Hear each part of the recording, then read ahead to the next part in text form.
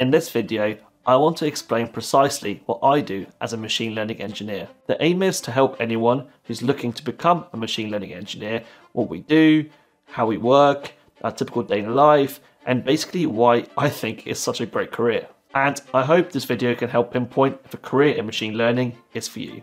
Let's get into it. Due to this rapid acceleration in AI and machine learning in recent years, the machine learning engineer role is still quite undefined and often varies between companies and even geographies. However, in general, it can be summarized as someone who uses software engineering, statistics, and machine learning skills to build and deploy algorithms into production. At some companies, there will be a large crossover between a data scientist and a machine learning engineer. However, the key distinction between the two roles is that a machine learning engineer will specifically know how to deploy solutions to production. This is something a data scientist will not be able to do in terms of the general case. The need for the machine learning engineer only came around in the last few years. This is because originally it was a data scientist's job to build machine learning and statistical models. However, they would often be built in things like Jupyter notebooks, which have zero business value. So there needs to be a role that kind of combines the software engineering aspect and the data science aspect. And that's where machine learning engineer sits, like right in the middle.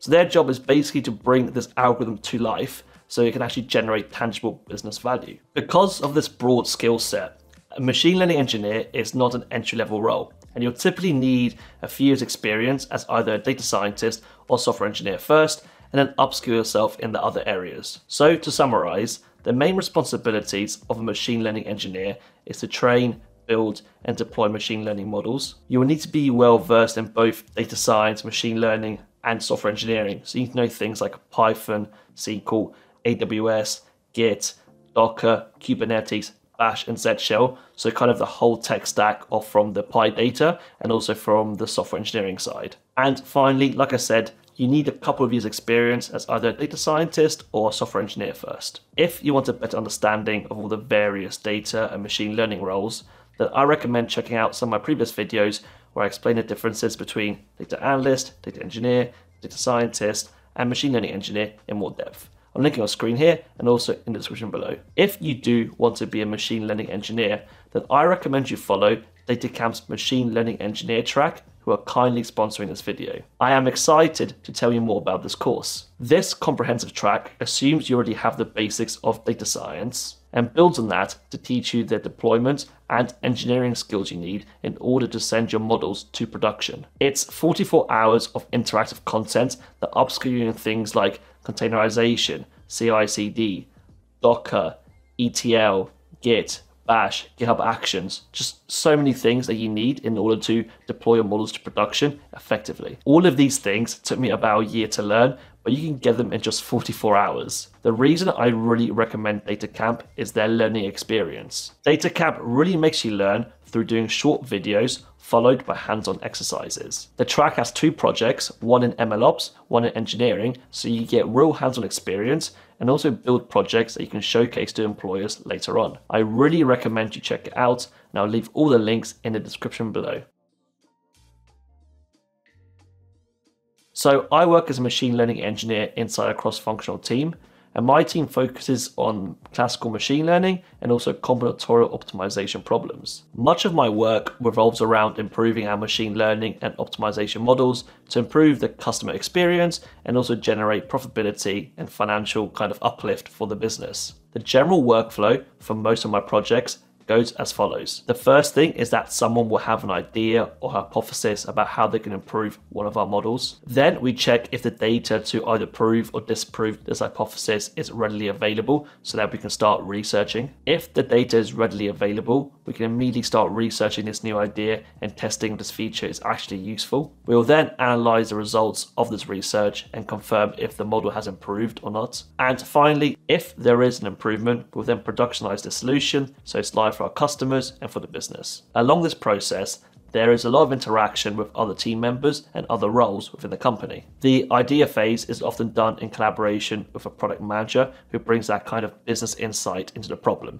So he will or they will find things that we may have missed that may impact other parts of the business that we just don't really know about. The data and analysis stages can be done in collaboration with data analysts and data engineers, just to make sure we're using the right data sources and also helping us build the ETL, which stands for extract, load, transform pipelines, basically the data pipelines going into the model, and just to make sure that's all working correctly and we're using the right data sources, like I said, and we're not having any weird things going wrong with the data, because data is the most important part. In the research section, we would work collaboratively with the data scientists who are bringing their statistical and machine learning skills to help us build that POC model. And finally, the shipping phase, or deploy our model to production, will be done with software engineers, just to make sure that we are deploying using software engineering best principles and our code is completely robust. From experience, this workflow for machine learning engineers is pretty standard, but of course every company and industry will have slight variations.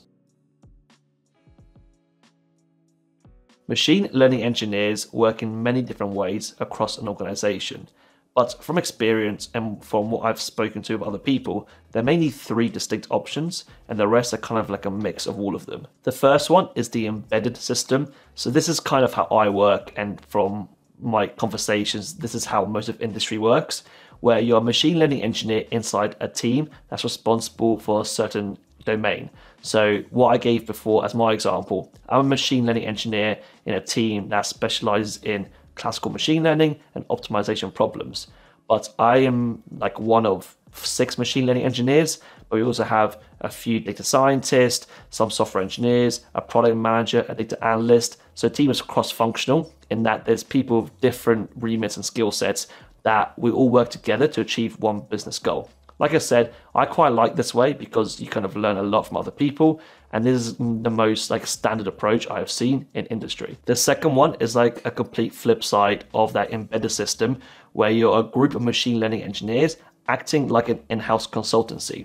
So instead of being embedded or in a certain team, you're kind of part of your own kind of group of machine learning engineers, and you often be deployed, as I call it, to different parts of the business to solve the most like high need solution at that time.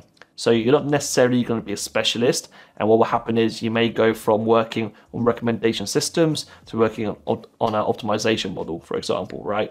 So you're working on various problems depending on where the value is at that point in time. So you're not in a team, you're in a team of machine learning engineers, and you're kind of being spread all over the place, you know, every quarter, every month, whatever it may be. And finally, the last one is where you're an ML engineer working on the infrastructure or the platform for your company. So instead of solving the business problems, you develop tools, deployment processes, technologies that kind of streamline how other machine learning engineers can deploy their models to production. All ways of working have their pros and cons, and one is not better than the other, and it all comes down to personal preference. But to be honest, you're mostly at the mercy of where you work and how they structure their organization. But you still do exciting work nonetheless, so don't worry about it. People online often glamorize working in tech, like it's all coffee breaks, chats, coding an hour a day, and you make like 100K a year.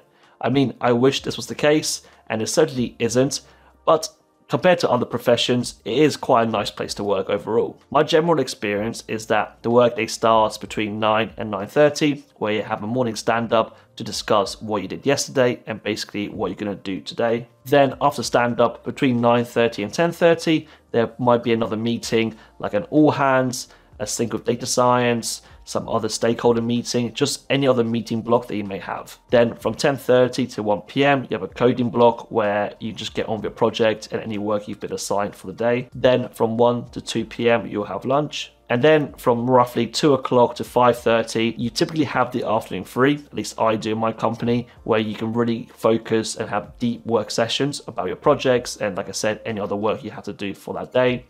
And then from 5:30 to 6 o'clock, you kind of wrap up, answer any Slack, emails, whatever it may be, and just kind of, just tailor off your day and then go home. Of course, every day is different, but this is the general flow I have for most of my days. And it's pretty obvious there's nothing extraordinary about it or as glamorized as people make it out to be. It is worth mentioning that this is the workday of someone who's a junior/mid-level individual contributor. So I don't manage anyone, and my sole kind of focus for my role is to deliver technical solutions. If you're a senior or a manager, then obviously you have more meetings, you have more interactions with senior stakeholders, etc. So again, depending what level you are and what company you're at, the workday might be slightly different. So why am I a machine learning engineer? Well, I can mainly boil it down to four main reasons. The first one is that it's just so interesting. I mean, unless you've been living under a rock, AI, machine learning are like massive buzzwords nowadays. So I directly get to work with all the latest trends, technologies all the time. Don't get me wrong, sometimes it can be exhausting to keep up with everything, but I personally love it. Like, you know, every day there's something new, every day there's something kind of that's going to revolutionize the industry, right? And so being in the forefront or being like right in the headwind of all these things that are going on, I just find it so exhilarating and it's just really exciting to work every day. The second one is that I get a really good work-life balance. This is quite common across tech and it's definitely a lot better than in areas like law, banking and consultancy.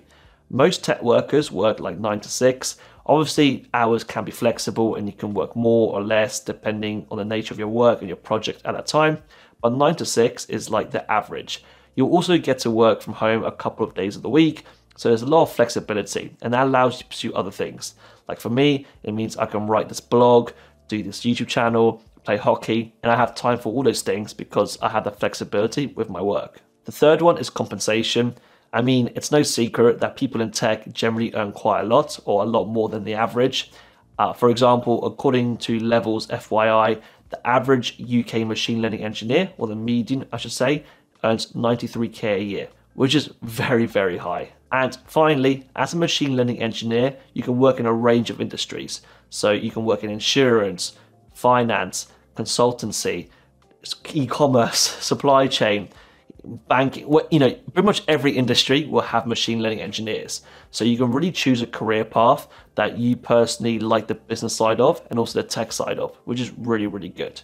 If you do want to progress really high in your career, it's often better to specialize in a certain industry, but for entry level, this doesn't really matter. I hope this video gave you some clarity on what a machine learning engineer does. If you have any questions, then make sure you leave them in the comments below. And if you do want to learn more about machine learning, then I recommend you check out my newsletter, Dictionary Data. It's a weekly newsletter that I send every Monday morning, and it's all about my thoughts and experiences as a practicing machine learning engineer. If that sounds interesting, it's linked in the description below for you to check out.